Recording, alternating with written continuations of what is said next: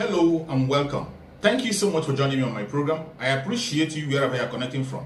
If you are joining me from any part of the world, I thank you very much for your contributions on this channel.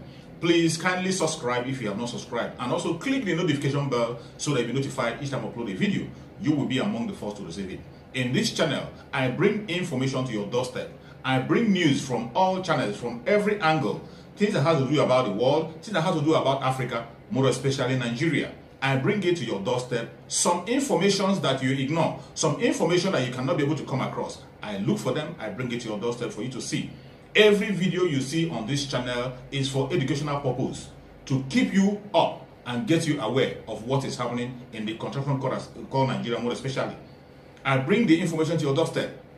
They are not lies. Most of the videos you're going to watch here are videos that are coming from the conventional media, and some of us sometimes are lazy to get into it. Sometimes are too busy to be able to lay a hand on this. That is why I bring the videos to your doorstep. Watch from beginning to the end. Remember, these videos are for educational purposes, so that you can be educated and know what is going on. Let us watch together. At the end, you can go to the comment section and put down your comment. Give your opinion. Say it the way you feel it. Nobody's going to come against you.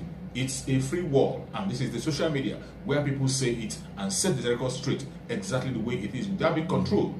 Do that on the comment section. Let us watch the video together as it comes. Thank you. I don't know why myself I've never been anybody to be the chairman. Excellency, Excellency, Excellency, Excellency.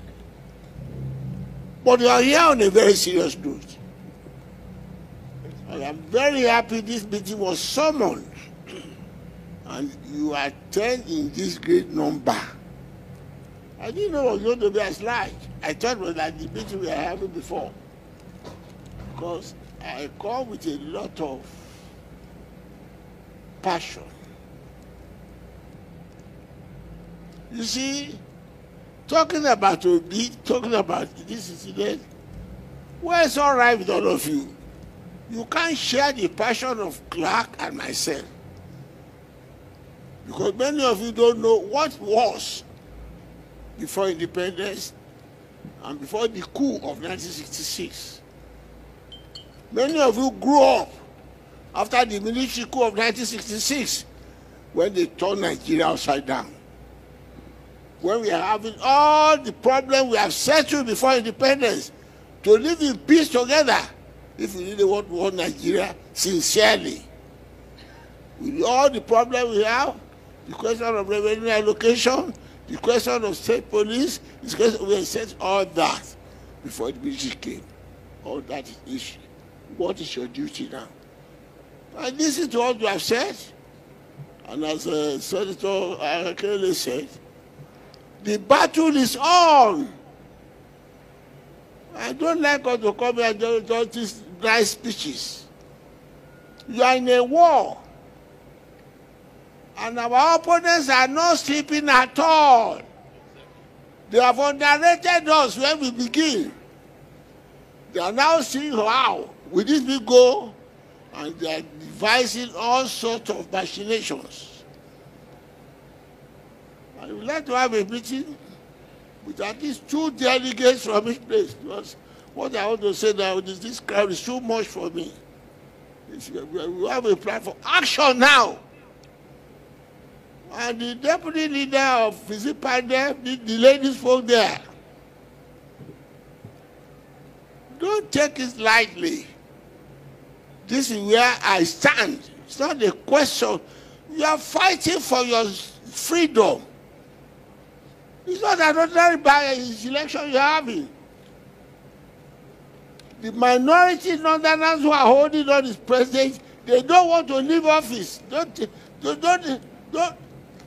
Don't play with your freedom. Don't be deceived. You are not doing an election. You are fighting a war to get out of slavery, out of bondage. All these cultural revelations they are just doing for you is a camouflage. Many of us are living in denial. Even among the Igbos, they are fighting shy of saying it is our turn, because they will say it is an Igbo affair. But the reason that they are different affair. When the Igbo say they want to go, you are cheating them. You say they can't go, you go to war. And the very reason why they feel they are being cheated, you are doing it openly. I don't see. If many of you think of the battle in a philosophical and ideological principle, it is not a question of justice and election. Obi phenomenon is not labor, it's not Obi. And as I often said, I'm still repeating, those of us who are voting for Labour Obi leadership, Labour Party now is like Nadeco. All those who are there, I am not Labour. You know my background. But Obi is giving this crusade to get the us from the bondage of serious oppressors who are blind oppressors. Don't make a mistake about it. They don't want to go. They don't want to live there. I'm saying it openly. And as that lady said, take it from me. A fellow Yoruba man was speaking to me yesterday at a place. I went to visit somebody, prominent Yoruba man. And that I was asking Baba, what I say? He said, you don't know Baba, I won't be here. And I said, what are you? He said, you are not to be. I said, you are gone. When Baba, obey on the structure. Obey the structure. They are now, when Uprising was talking about that they want to go to the election, it's not a joke, they have planned this. And you must all be prepared about post-election. You will give it what it takes. And my son, and your son, don't clap yet, Joe. It's either bend or break. If Obi doesn't win, forget Nigeria. Make it, when I say it, please, I'm not the candidate. I don't relate to Obi. I am saying it from the bottom of my heart. There are certain things that I tell this group I'm going to say. One of those who have believed very fervently before, you know him, I won't mention his name now. All that time was talking, I am an uncompromising believer in United Nigeria. I said, you are deceiving yourself. We never agree. He came to me 3 days ago in my village. I was just looking at you. I said, you talking like this?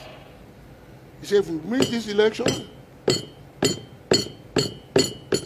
we will never be free again. A non-Christian, a non-Northerner, a non-Southerner, and non-Northerner will never be president. That is their plan.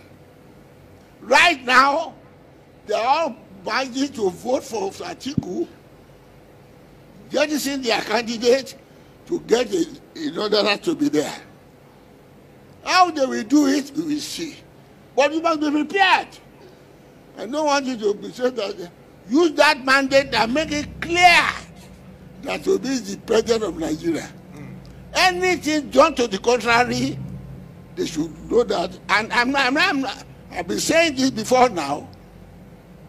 If you don't structure for us to have an agreed constitution, and you don't revert us to the constitution of independence, forget Nigeria.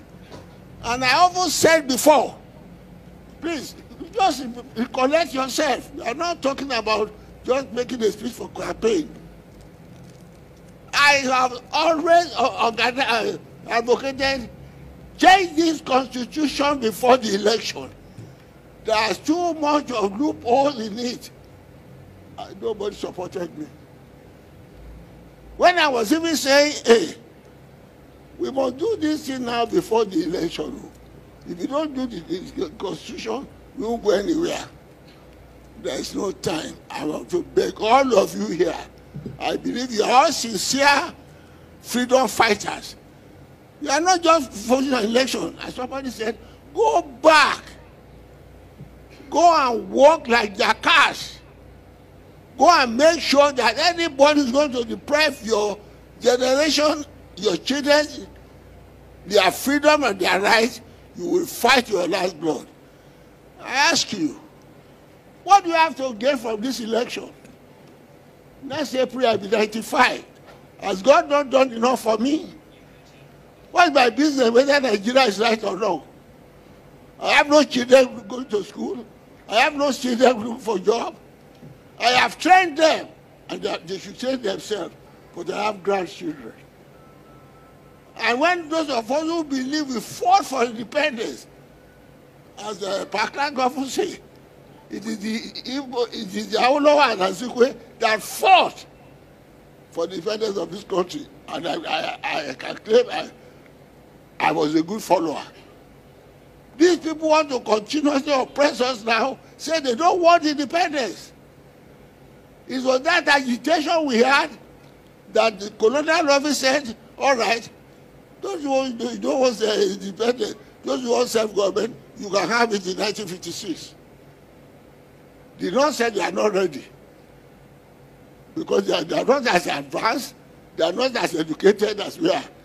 So they said, the colonial office said, well, until you have all your own self-government, you give your independence.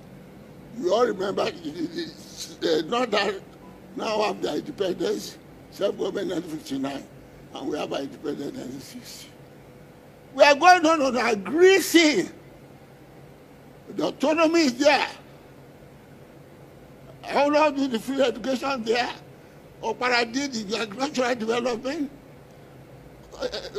South to develop all this education following what we did in the Western region. How long be the party of Ife? He be the Amadu Bello. That was all. Until those who are not satisfied with the position of fairness and equity changed the constitution in 1966 by changing the coup. It is that for a false constitution that we are battling with now. And that's what you want to get rid of. They won't get it off easily. Mind you, freedom is never granted. It's fought for. And you should be prepared to fight for it. By all means. My Igbo brothers, I am not satisfied with your support. Oh, I'm telling you openly. Your people have not put your money as God has given you into this fight. Those of us who are supporting you are poor, we are short, poor church rats. We are not. South, Middle Belt, Southwest, those who are supporting you from those areas, we are supporting you very well. But we are the weak. We didn't steal any money to spend. Tell your people to come out and give me. Obi should not suffer because of money about this election. We are not going to bribe anybody. We don't want your money to bribe. We want your money to you to mobilize. And what I have seen in Igbo land, I've never seen it before. I have seen unity of first class. I have always known of Igbo Kwenu. I don't know why myself I have never been anybody to be the chairman. Excellency, Excellency, Excellency, Excellency. But you are here on a very serious note. I am very happy this meeting was summoned. And you attend in this great number. I didn't know it was going to be as large. I thought it was like the meeting we were having before. Because I come with a lot of passion. You see, talking about Obi, talking about this incident, well, it's all right with all of you. You can't share the passion of Clark and myself. Because many of you don't know what was before independence and before the coup of 1966. Many of you grew up after the military coup of 1966 when they turned Nigeria upside down. when we are having all the problems we have settled before independence, to live in peace together, if we really want Nigeria sincerely. With all the problems we have, the question of revenue allocation, the question of state police, we have said all that before the military came. All that is issue. What is your duty now? And listen to what you have said. And as Senator Cker said, the battle is on. I don't like us to come here and do these nice speeches. You are in a war. And our opponents are not sleeping at all. They have underrated us when we begin. They are now seeing how will this be go, and they are devising all sorts of machinations. I would like to have a meeting with at least 2 delegates from each place, because what I want to say now is this crowd is too much for me. We have a plan for action now. And the deputy leader of Visit Pandem, the ladies folk there, don't take it lightly. This is where I stand. It's not a question. You are fighting for your freedom. It's not an ordinary by-election you're having. The minority Northerners who are holding on as president, they don't want to leave office. Don't play with your freedom. Don't be deceived. You are not doing an election. You are fighting a war to get out of slavery, out of bondage. All these cultural reflections they are just doing for you is a camouflage. Many of us are living in denial. Even among the Igbos, they are fighting shy of saying it is our turn, because they will say it is an Igbo affair. But the reason is not a different affair. When the Igbo say they want to go, you are cheating them, you say they can't go to war. And the very reason why they feel they are being cheated, you are doing it openly.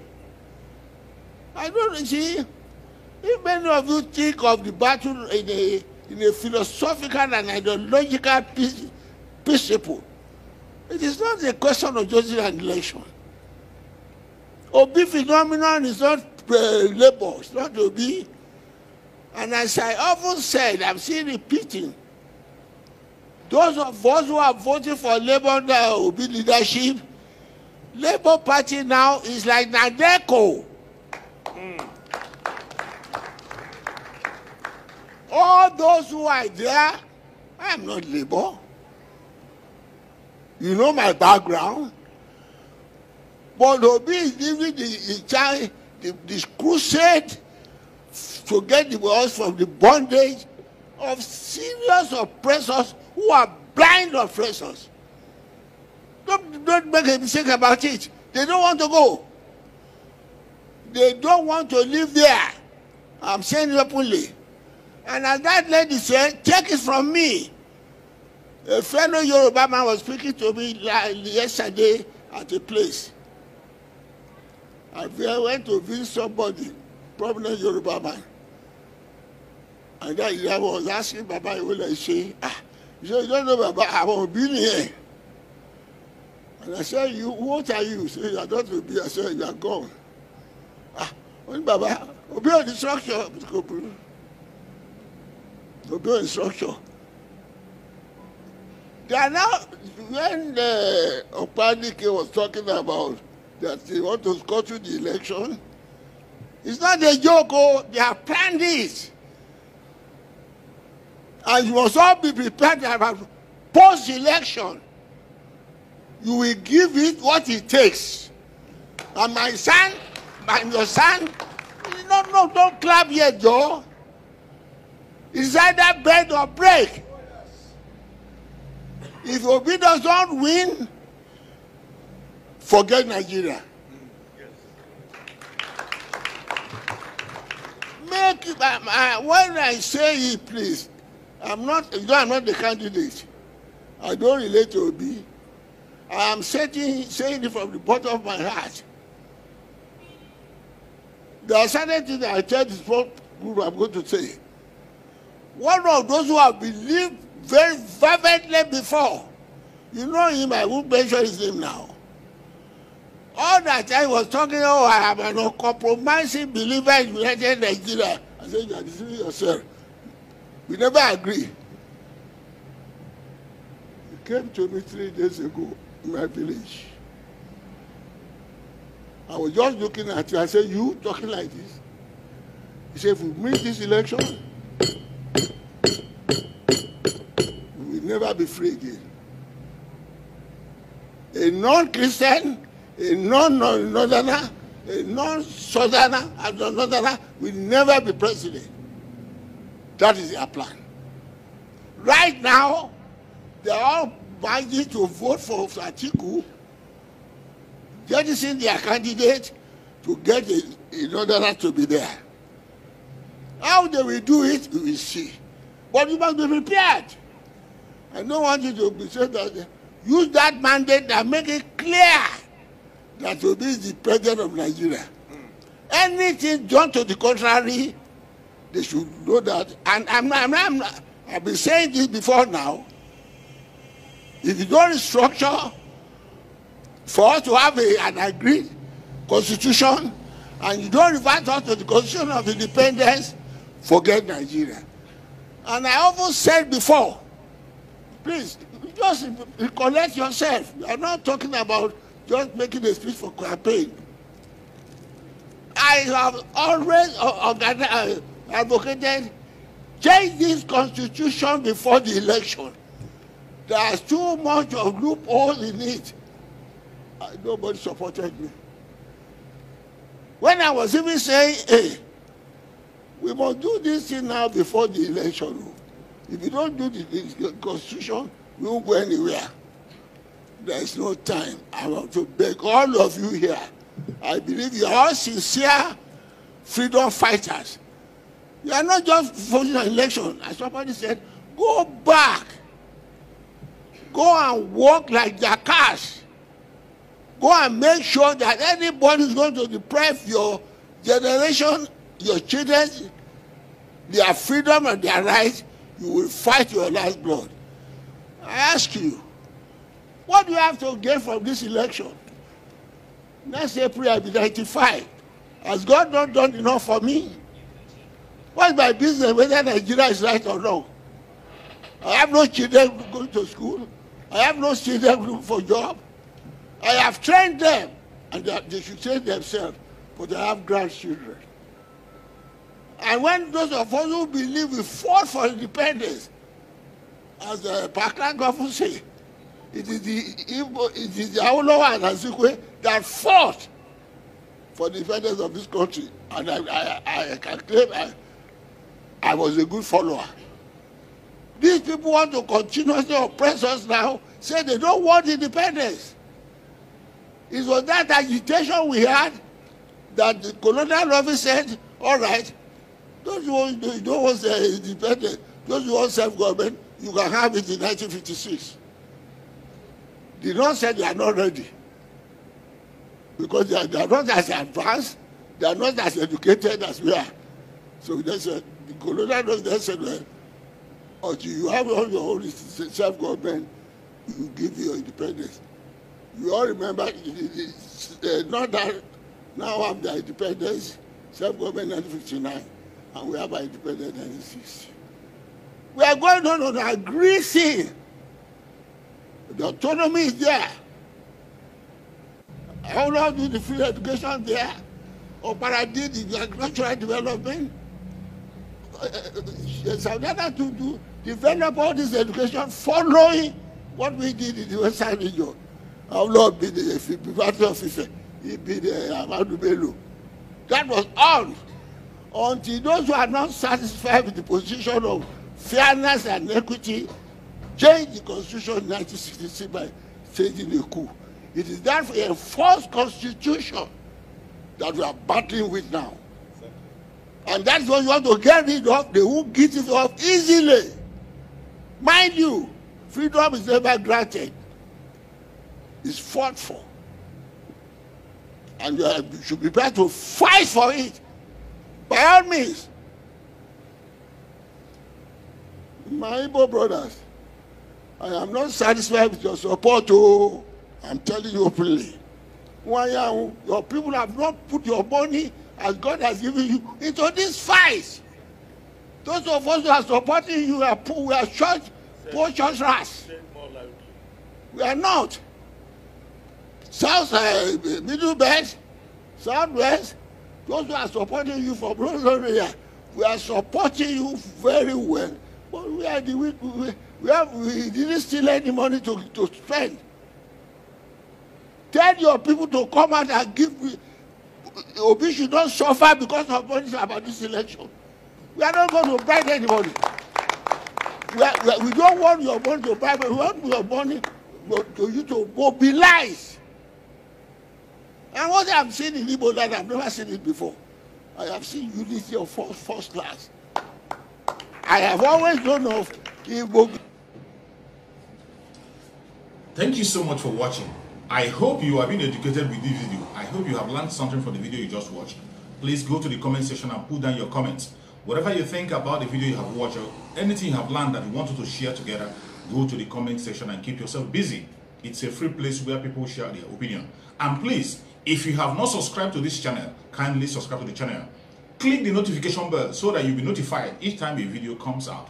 And also, share the video to your family and friends. Share it to all platforms so that people can get aware of what is happening in the world, mainly in the contraption called Nigeria. We have to keep people on their toe, keep people informed on what is going on. That is exactly what we are doing. Every video you are watching in this channel is for the purpose of education and nothing more. Thank you so much for watching, and remember, bye-bye. See you again.